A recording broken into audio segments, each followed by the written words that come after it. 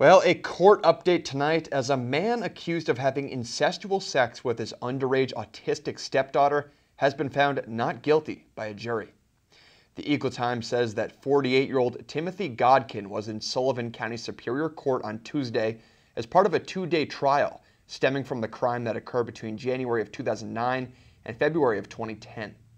The jury announced the verdict after 2 hours of deliberating, deeming Godkin not guilty. The paper reports evidence in the trial included testimony from police, the alleged victim and her mother, and a video recording of a police interview with Godkin.